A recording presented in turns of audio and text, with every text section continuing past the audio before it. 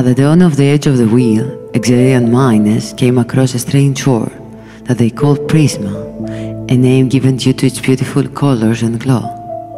When they brought Prisma before the leaders of the Xerian Council, they were rewarded, as the leaders were very impressed by its beauty.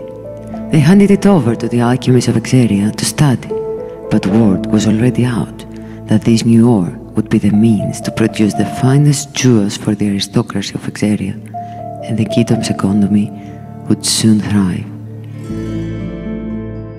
However, before the alchemists had concluded their study, orders were issued for the mining of Prisma throughout Xeria. Reports came in weekly from alchemists and scientists regarding Prisma, and some of them were worried for some of its properties.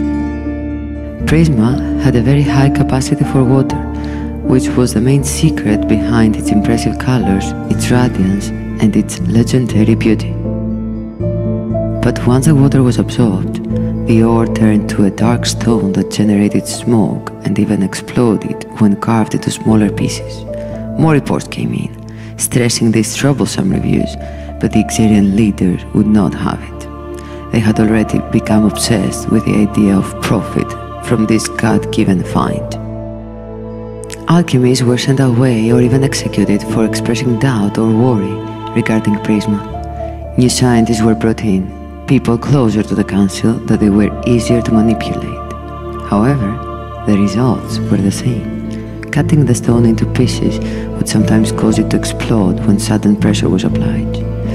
Accidency labs were kept secret, but rumors had already begun to spread, dividing the scientific community.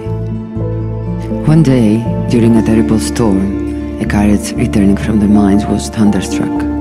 The energy generated from the lightning bolt absorbed the water from the stones instantly and resulted in a huge explosion that killed tens of miners. Similar events took place throughout Xeria in one of the most terrible storms ever witnessed. Rumors started to spread about a curse from the gods, and the Xerian leaders could no longer ignore the terrible sight of the Prisma ore.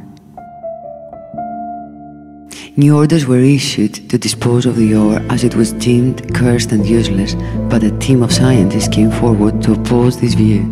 It convinced the leaders of the council that Prisma could become even more valuable than they thought it was prior to the storm. With proper processing and careful study, new weapons could be manufactured that could change the world forever.